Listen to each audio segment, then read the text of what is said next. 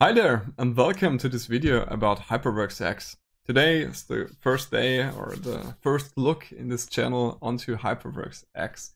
And in this case, I'm talking more to the ones who have been working with Hypermesh in the previous versions and come from this layout and have to adapt to the newer layout. We have some pretty cool workflow videos coming up in Hyperworks X, but right now let's just focus on where are the functions located at, how can you find yourself a way through Hyperworks X, and what are the benefits of using it. So let's jump right into it. Here you have Hypermesh, the one we love and use all the time. So we have symbols, we have your menu bar, model browsers, panels, TCL console is below that, and that's Hypermesh. If I launch Hyperworks X, the first thing you will notice is that you get a welcome screen, and in this welcome screen you can look at different videos where they're showing you how to do certain stuff in Hyperworks X and how that's different in comparison with Hypermesh 2019 or below.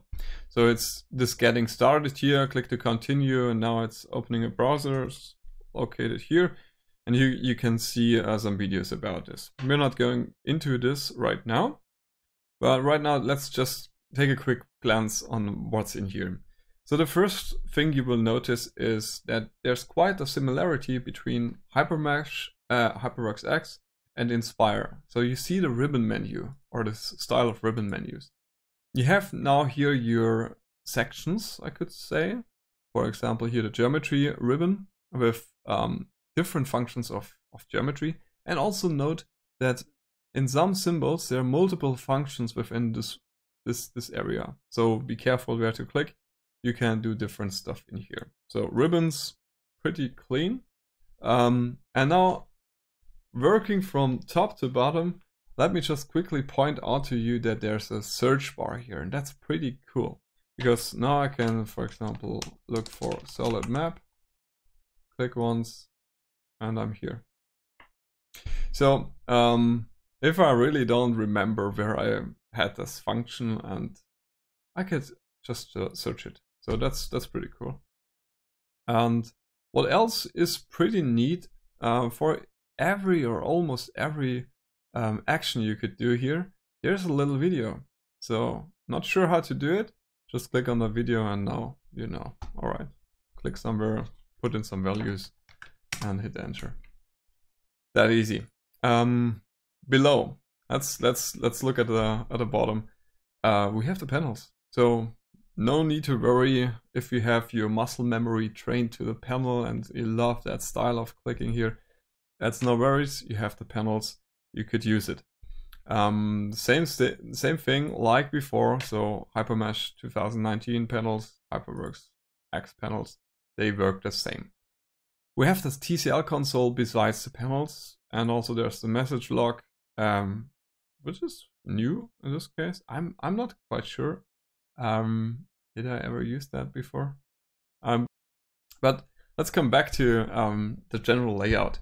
So we have taken a quick view on the different functions or different ribbons and how they are orientated. But how can you really find where the old function, whatever XYZ was or is right now? Now there's a pretty cool tool for that, and I'm quickly jumping over to the other screen. That's called Tool Finder, and I will post this link into the description of this video. Now here it's like that. You just press on geometry and, for example, on solids. And then you will see, it's around here, geometry, solids, you could easily find it. So this tool finder can be really helpful for all you guys who are used to the Hypermesh 2019 or below layout and want to get to know where the Hyperworks X function is located at. Yeah, Hyperworks X function located at, just let me point out one more time the search bar here. That's pretty neat because yeah, you just type in the name, for example, rigid, and you even get rigid bodies, walls, RB2, 3. So all the stuff in here. So, but yeah, for building up your muscle memory, you should know which panel to use or which ribbon to use. So both ways are good. All right, this concludes this introductory video about Hyperworks X. Thank you for staying with me. If you have any comments, questions, or something else, let me know.